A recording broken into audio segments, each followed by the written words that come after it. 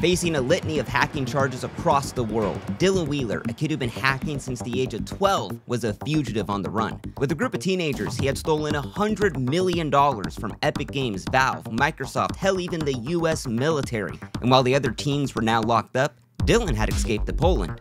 But now he was broke. But from a group of guys he had just met, he had heard the security cameras at the local Polish bank were pretty lax, enough to plan a robbery. At 3 a.m., they lined up at the bank with no one in sight. And as they got inside and Dylan shut down the security system, they loaded up their bags with loot and walked out like it never happened. But as they got home to count their stash and dream of what they could buy, they had failed to realize there was a hidden camera in the wall that had seen it all. And Dylan Wheeler, the infamous kid hacker on the run, was finally caught.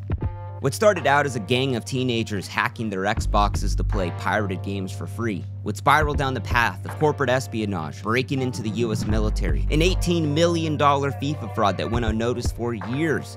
And it all starts here with the Xbox.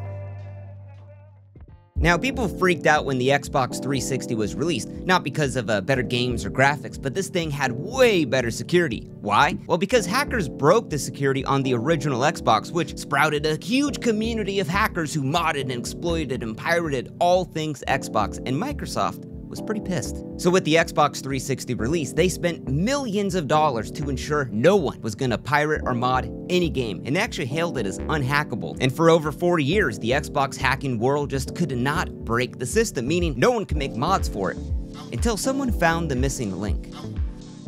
At an e-waste recycler, Rowdy was searching for Xbox DVD drives. You know, as a hobby, he'd like to repair them, kind of like a freak. But after an hour of scrounging through the piles of plastic scraps on the floor, his eyes lit up. He had found an Xbox so rare, it actually had no business even being there. The Xbox 360 development kit. Now, this is a huge deal because a dev kit is a special console used to make video games. Microsoft leases them out to developers, so if you're an Xbox hacker, that's what you want. But let me just say, these dev kits are super rare. I mean, you have to provide industry references, resumes, hell, even sign an NDA. And to top it all off, reselling a dev kit is not allowed. But if these are so rare, how did these get here, Vince? Well, the Red Ring of Death. Microsoft's Red Ring of Death. The Red Ring of Death, one of the biggest recalls in Xbox history. And while these were all going to be crushed off, Rowdy gave these dev kits a new home in the hands of some of the most experienced hackers in the Xbox scene. As a child prodigy, David Pecora had been programming since he was in diapers. When his parents got him an original Xbox for Christmas, instead of just playing with it like a normal kid, David made mods for it. But now, years later, with this unhackable Xbox 360, all he wanted was a dev kit. Because a regular Xbox you just buy at Walmart only runs signed code, which is approved from Microsoft. But a dev kit? That runs unsigned code, which could be anything David wanted. So when Rowdy hit him up with the dev kit for sale, David took all of the savings from his grandma's birthday checks and he got modding his favorite game, Halo 3. Now, through the months as the mod got better, he shared his unpolished Halo mods on HaloMods.com, and people were blown away. Because this meant David had gotten a development kit, which was impossible to get. And of course, they asked him where did he get it from and how was he doing this? But David was not gonna tell him. Quote, "You cannot do it. You won't know how. No one will tell you how. And even with a dev kit, you won't be able to mod. You want a dev kit? Good luck finding one." But Anthony Clark, an 18-year-old gifted programmer, knew David was kinda full of it. I mean, the kid obviously knew where to get a dev kit, so he hits him up with a little deal. Anthony would help polish his Halo 3 mod in exchange for the number of the guy who sold him that dev kit. So it's a deal. The two agree, they get working on the mod, and slowly they become friends, talking about girls in school and programming in their Halo 3 mod.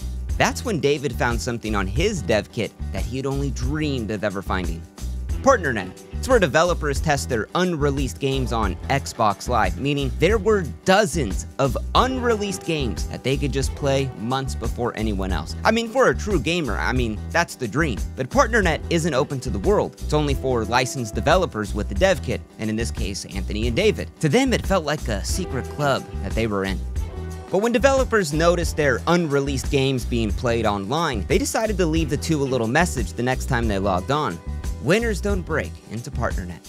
But to Anthony and David, this wasn't a big deal. They were simply just curious about these upcoming games. It was all in the name of fun, right? But outside of stealing games off PartnerNet, the Halo community was amazed with how far their mod had come, although bummed that no one could even use it because, again, no one had a dev kit. But that would all change in 2009.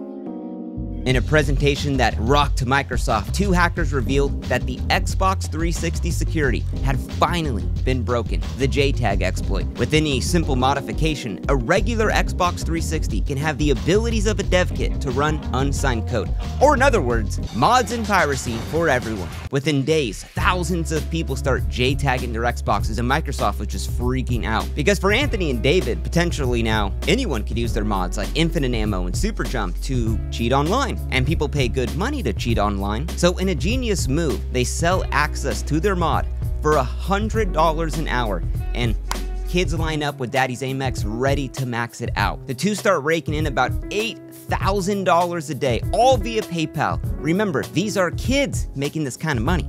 But for David, making this fast cash just didn't do much to him. According to him, money was just never the motivation. Rather, he craved that high of stealing those unreleased games. It was a feeling that he just couldn't even put a price on. But now everything had been stolen off of the partner net, so to get his hands on even more, David invited more hackers into the group now, the Xbox Underground. At PAX 2010, developers were showing off all of their upcoming games, but Justin May, a member of the Underground, was on a mission. You see, his Xbox account had been permabanned. He had emailed and called, but with no response back, and without his gamertag, Justin was a nobody. So, with nothing left to lose, he was going to ask the director of Xbox Live to unban him in person. And we have it on video. I actually came to PAX primarily for this panel. Can you unban my gamer tag, please? I played Forza 3 early. I'm sorry, you should have done that. However, again, but I want my account. There are some punishments for which there's sort of no recourse. Yeah, the plan fails. But Justin wasn't just gonna walk away empty-handed from PAX. The next day at the convention, Justin was stalking the Atomic Games booth. He had saw the golden shrine on the pedestal, a 360 dev kit loaded with their unreleased game. It was a beaut. Atomic had spent over $6 million developing it, and Justin? He was just gonna take it. As they turn around, Justin opens up his laptop, plugs it into the dev kit, but then security starts to walk by, and Justin bolts off. And of course, they chase right after him. But being a true Xbox gamer, he runs out of breath, and they tackle him down. So now with tears in his eyes, he told security it was all a big misunderstanding. It was his Wi-Fi not working, and he was connecting to the dev kit to get on the internet. But yeah, the stolen source code was on his laptop. Justin was because Atomic Games works with the FBI. So now this whole matter, yeah, it'd become a national security issue. Within an hour, they raid his home, confiscate all of his Xboxes, and charge a kid with receiving stolen trade secrets. But then the rumors come out that when Justin was arrested, he was begging the cops that if he was let go, well, he could name hackers higher up than him who stole way more than just one little game. But yeah, the judge didn't really care. Justin would get the death sentence. For a gamer. He got a court order that he was banned from playing his Xbox for 18 months. And now David knew if he was gonna get his hands on more pre-release games, he needed to be a lot quieter about it. Now with David's growing reputation, opportunity started just coming to him. And Super Day, also known as Dylan Wheeler, brought him the opportunity of a lifetime. I've come across a leaked form database with thousands of login credentials. Several emails belonging to Epic Games employees thought we could work together on this. Super Day.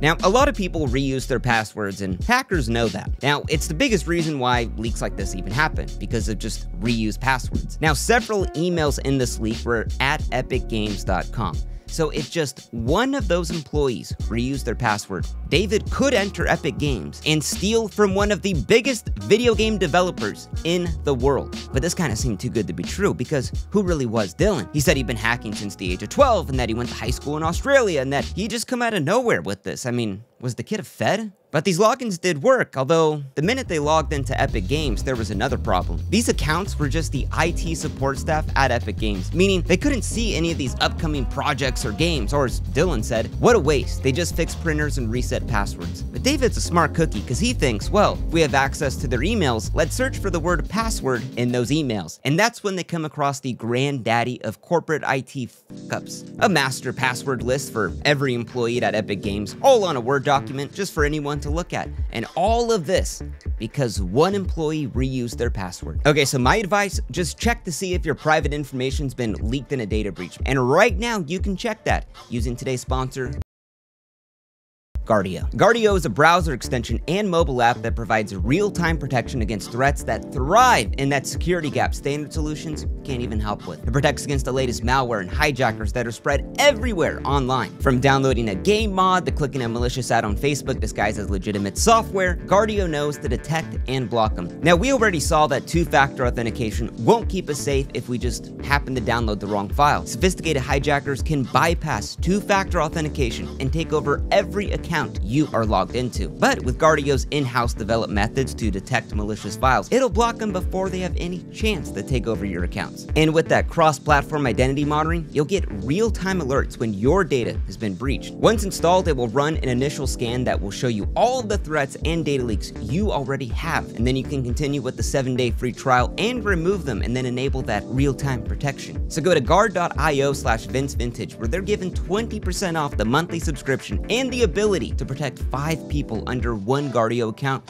at no extra cost. And now the crew goes buck wild, infiltrating Epic's network. They check into the CEO, the art director, project leads. Hell, they even find a USB drive for the chairman's Lamborghini music loaded with Lady Gaga. But after days of searching, David finally found what he had been looking for: the Mac Daddy of unreleased games, Gears of War 3. This game had been delayed multiple times. Real gamers were dying to play it, but David just couldn't download it. I mean, even with an encrypted Nigerian VPN, it could obviously be traced back to him. What he needed was a hacked modem. Makes it impossible for anyone to track your down and gives you free internet. And while these are normally impossible to get, a member of the underground, Sinet, he had one. At 3 AM, Sinet downloads the game to a remote server using this hacked modem, but instead of just sending a download link, which again could be tracked, Sinet burns the game onto Blu-rays and he mails them out to the crew. So after all of the hard work and crimes that they had committed, David rips open that package and pops that sucker in, and oh my god, the game sucked. It wasn't even playable. But that's when the fear set in for David. Because if this ever got out that they had hacked into Epic Games, yeah, they were looking at some serious prison time. Yeah, the next day, Gears of War 3 was leaked online, and yeah, it made national news. Gears of War 3 was leaked on the web. Epic Games warned people that downloading the title may actually melt your system. Because Epic had spent over $60 million on its production, and Epic promised the public they would find the sick could ever do such a thing. But David just couldn't sleep. I mean, did Epic have any evidence? Were they just gonna pop in and arrest him? And this curiosity drove him into hacking into Epic Games again, where now we found out that the FBI was now involved. But that still doesn't deter David. They continue to stay in Epic's network, knowing that the FBI was in there for months, but just to monitor the investigation. And although David put up a strong front to the others, behind the scenes, the kid was freaking out. But David's problems only grew. His cheating mod business that he had with Anthony Clark, yeah, that was getting railed with the cease and desist letters from Game Studio, so the two shut that business down, but they remained pretty close friends. And while David continued on his war path of stealing unreleased games, well, Anthony Clark, he had found his next business opportunity. Now, in the FIFA video game, you can earn FIFA coins to build out a better team playing against a computer or humans, but these coins cannot be bought. You have to play games to get coins. But Anthony came across websites that sold FIFA coins for cash. Yeah, they were in China and they did look a little sketch, but you could buy the coins with cash. And it got Anthony thinking, what if he made a bot that could automatically play the FIFA game to earn FIFA coins, and then maybe sell them off to these Chinese websites? Genius idea. So as a proof of concept, he spends months developing a tool, and oh boy, it worked way better than he even thought. It could play one whole game against the computer within a second, earning him thousands of coins a minute. With just one Xbox development kit running this tool, it made about Anthony $30 an hour, automatically, 24/7 per machine. Within his first week of wholesaling coins out to China, Anthony had made a couple of grand. And of course, the business grew. He bought dozens of dev kits, racking up the electricity bill at his house. And while David wanted nothing to do with the FIFA coin business, he referred him out more programmers like Nathan LaRoe, Austin Akala to develop the tool even further, and this business grew. But was this even legal? Now, after a few months of watching every email come through Epic Games, the FBI just stopped emailing their security team, because even with the crew still inside of Epic's network, they had no idea who had leaked Gears of War 3. Or in other words, they had gotten away with it. David grew intoxicated by the power he had, leveraging his skills not only for personal gain, but now financial gain. Instead of stealing games for free, he had found a bunch of rich-ass gamers who'd pay him the big bucks to steal games for a business. This whole hacking thing Yeah, it was a growing, expanding business. Now, if you ever played Fortnite, you've probably heard of Unreal Engine. Now, it's a tool for game developers to build out the worlds and, some of the biggest video games out there. And wouldn't you know it, Unreal Engine is owned by Epic Games, meaning that master password list for every employee at Epic, yeah, that could be a springboard into hacking into every company in the goddamn world. So with months of meticulous planning, they slipped through the virtual defenses, mainly using reused passwords. They began to break in and steal from every major game developer in the world. Hundreds of companies, thousands of games having total control over their networks, or as David said himself. Are you have you been listening? I have to the Australian Department of Defense. I have every single big company. Intel, AMD, Nvidia, any game company you can name. Google, Microsoft, Disney, Warner Brothers. Oh my god, Disney. Everything. But after breaching Microsoft, that's when they stole the secret that had been hidden from the public eye. It was the files for the unreleased Xbox One prototype called the Durango, the source code, the tech specs, all of the assembly instructions for a group of Xbox hackers having the next-gen Xbox documents. Yeah, that's like the craziest thing ever. And they decided they were gonna build a counterfeit of it. Now, it probably sounds insane, but a Durango or Xbox One is just off-the-shelf parts like a computer. So using those documents they stole as a build guide, they put together a counterfeit Durango, and they just stare at it. Because there was no games for it. So Austin Akala thinks, maybe we can sell this, to make some money off of that Microsoft hack. But not on eBay, that would bring way too much heat. So Austin builds out the Durango, and they find a dude in West Africa who pays him $5 grand for this counterfeit Durango. And then all of a sudden, after talking to no one for 2 years, Justin May shows up and he's back in the crew. And he offers to ship it out because, quote, I can get a good deal on shipping, and the crew lets him. But the Durango would never even arrive because the buyer in West Africa, that was the FBI. Now, Dylan Wheeler was the kid who just always had to be right. And now with the secret knowledge of the Xbox One, he argued all day in the forums about what it would be and what it looked like, but no one believed him. And this pissed off Dylan Wheeler so much. So he ends up leaking all of the stolen documents from Microsoft, and hell, even puts his Twitter handle in it. That'll show him, he thinks. But then behind everyone's backs, that's still not enough. He puts the Durango on eBay. And of course the news picks it up. They got a Durango on eBay, they got the documents all leaked. It's one of Microsoft's biggest leaks in years. And although the crew was freaking out over this attention, Dylan just loved it. He was doing interviews as the Xbox leak kid. What was the whole purpose of you leaking out information about Durango? To Microsoft, it was a purpose of this is what can happen if you don't fix these problems. This wasn't malicious. But it's still not enough. Dylan wants games for his Durango, so he starts hacking into more video game companies by himself to find more upcoming games. But he finds something even better. Zombie Studios has a direct VPN connection to the US military. Maybe they were making a game, he thought. So he gets in the network, and instead of some stupid Xbox game, we find something even crazier. The training simulator for the AH-64D Apache helicopter. And he thinks, maybe I could sell it to the Arabs. So he commits espionage and steals 500,000 lines of code, and he just could not wait to tell David. I mean, that's the ultimate unreleased game, right? Oh, but David was livid, stating, how the f are we even supposed to play this? You're an idiot. The Arabs already have Apache helicopters, so why the f would they need a simulator? Get the hell out of here, man. You're done. But Dylan's problems were just only beginning. At the age of 17, Dylan Wheeler had Microsoft investigator Miles Hawks in his living room. Now, he had flown all the way out to Australia just to ask Dylan, how did he get all these Durango documents? And Dylan just tells him everything, that he hacked into Microsoft with a team of experts that he was the leader of, and it was all because he was a curious little boy. But that whole putting the Durango on eBay, that was just a big joke. Lighten up, buddy. So Miles lets him off with a little warning. Stop hacking Microsoft, stop posting Durango stuff on eBay, and we're all good. The next day, Dylan puts the Durango on eBay, and Microsoft shuts down the listing, and Bill Gates calls in a little raid from the Australian Popo. They bust in through his house, and oh boy, they find evidence of hacking into the US military, hundreds of game developers, and that he had hosted servers with child content on it. which that detail gets left out a lot. So now Dylan's facing 22 felony charges, waiting trial, out on bail. But it even gets dumber. He does an interview with Kotaku magazine where he just tells the world that he had hacked into every game developer. But it wasn't just to make money. No, it was just because he was a curious little boy. The interview is linked down below, and it's pretty funny. Even the reporter doesn't believe him. Oh, and all of that child stuff, again, that wasn't him. That was just the other hackers in the Xbox Underground, who had also now been raided by the feds. Except for David. Now, while David's crew was just falling apart, Anthony Clark's business was growing like a startup. Their production increased to 1 million FIFA coins a second. Anthony hired programmers, accountants, attorneys, hell, even formed an LLC.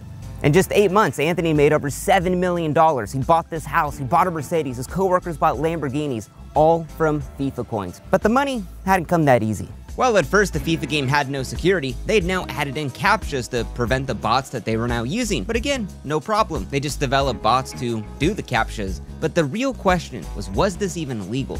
Now, the coins weren't stolen or hacked from FIFA. It was just a bot that played hundreds of games a second, to get FIFA coins that, again, couldn't be bought. I mean, in their own terms of service, it says the coins have no value, mainly for tax reasons. So how could it be fraud? Now, months after the raid of others in the crew, David received a message from Armand the Cyber with an opportunity. Now, Armand had stolen a real Durango from Microsoft's headquarters. He had a family friend that worked there, and he cloned his employee badge and just dressed up like a dork and walked in their headquarters and just took it. And he told David it was so easy that he'd be willing to do it again to get David his own Durango, in exchange, of course, for a couple of grand. Now, to me, this guy seems like a total fed, but to David, it seemed like a great idea, so he went through with it. So wearing his Bill Gates deluxe uniform and his fake badge, Armand gets in. Now, he had heard the Durangos were on the 5th floor, but his badge didn't have that security clearance to get him there. So, at America's most technologically advanced company on Earth, he bypasses all of their security by taking the stairs. And he shoves 2 Durangos in his backpack, walks out like nothing ever happened. Bam, bam, bam, mission accomplished. Yeah, the next week, Armand gets a call from Microsoft headquarters. They wanted him to come down to their offices to have a little chat with them because, Armand had gotten hired there, and that's when he remembered, oh my god, I put in my job application last month. So David's got a Durango, Armand's got a new job, and they lived happily ever. It was actually all a trap to bring Armand to Microsoft's interrogation room. They had it all on cameras, and Armand confesses to everything. Now, they tell Armand that Microsoft would not press any charges if he could just bring the Durangos back, or else things would get nasty. Armand calls David, freaking out, saying how would it be if they didn't get these Durangos back? I'll give them all this money. Just send the Durango back, anything.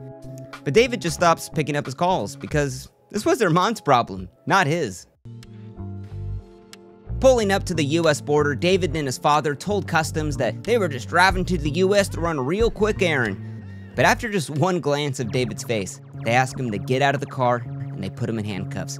And they tell his dad that David would not be coming home for a very long time. For the last 8 months, the FBI had a secret indictment listing David Pecora as the first foreign hacker to be charged criminally in the United States. Why? Stealing over $100 million in American trade secrets. Now, along with David was Sinette, Austin Akala, and Nathan LaRoe were all arrested and charged as co-conspirators. Now, all 4 would plead guilty to stealing over $100 million in trade secrets, with Nathan, Sinette, and David all getting prison time, except for Austin Akala. The FBI had found something very interesting on his computer. Now, while Anthony Clark had been David's business partner in the past, he never got caught up into this case. He didn't steal games, he just mined FIFA coins. But when the FBI found evidence on Austin Akala's computer of this FIFA coin mining operation that made millions of dollars, yeah, that's who they went after next. On September 2015, Anthony Clark and his 3 employees, who were separate from the crew, were raided from the IRS, where they seized over $4 million in assets. Because Anthony's little business, yeah, that had made him over $18 million in a couple of years. But the problem started when he was withdrawing up to $30,000 a day from his 13 personal bank accounts. Because those glitched FIFA coins he made, while he did sell them to China and hell even paid his taxes on them, the government said it was all wire fraud.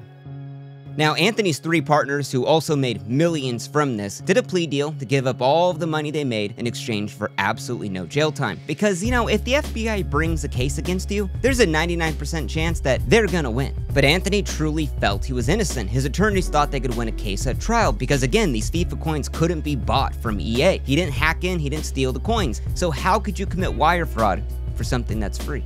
But when the prosecutor said if this was not money nor property they were obtaining, then what were they getting paid $16 million for? That's when the jury found Anthony Clark guilty of conspiracy to commit wire fraud. So, pleading innocent to 22 charges, Dylan Wheeler had 48 hours to hand in his passport to the Australian police. But instead, his mom just drives him to the airport and then he hops on a flight and he leaves the country to the Czech Republic. All because Dylan had dual citizenship there and he couldn't be extradited back. He was now a free man. Now, instead of just laying low as a fugitive on the run, Dylan does interviews with the news. To be honest, it's quite scary that I was able to leave on my Australian passport, because they have a system that they use at border control, find out if you're a criminal, if you're trying to leave the country, and it'll flag you. Normally. Australia would arrest his mom after he said that and even sentence her to 2 years in prison because technically, you know, she was harboring a fugitive when she drove him to the airport. Now, Dylan Wheeler's alone in the Czech Republic, his mom's locked up, he's got no money. So he gets a job at a cybersecurity firm, you know, that specializes in banks. Dylan did interviews saying he's a reformed hacker, he's a good boy now. But a week later, customers at these banks began complaining that hundreds of thousands of dollars were getting transferred onto the debit card of an Australian citizen. Who could that be? Oh, Dylan Wheeler. So the Czech police raid his apartment, and they find he's counterfeiting money now. So he pleads guilty in the Czech Republic, and then he only gets probation, and then he flees off to England. Now, while in England, he starts his own cybersecurity firm called The Day After Exploit.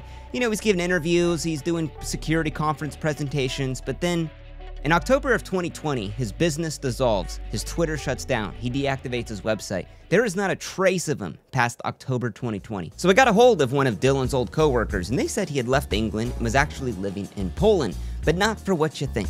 Because there, he had decided to rob a Polish bank with 2 random dudes he just met at a bar. But then the whole thing was caught on hidden camera. So the next day, Dylan Wheeler's arrested, and today, he sits in a Polish prison with a 10-year sentence for robbing a bank. Now, the week before his sentencing out on bail, Anthony was out for his birthday and he partied so hard with his friends. And after that final round of shots, hugging all of his friends goodbye, Anthony went to bed knowing that his friends and family really did have his back. But sadly, he wouldn't wake up the next day. His mom found him not breathing. The coroner would rule an accidental drug overdose from mixing the Vicodin and the alcohol. There was no note left behind. He never talked about doing this on purpose. It was all an accident. He had so much to offer to the world. From such a young age, he was such a talented programmer. And to just see it all be ended like this, it's really a tragic story. But for the others like David, Sinead, and Austin Akala, today they have thriving careers as programmers, cryptographers, some even have families of their own. And while I did contact them for their side of this story, all of them refused to comment.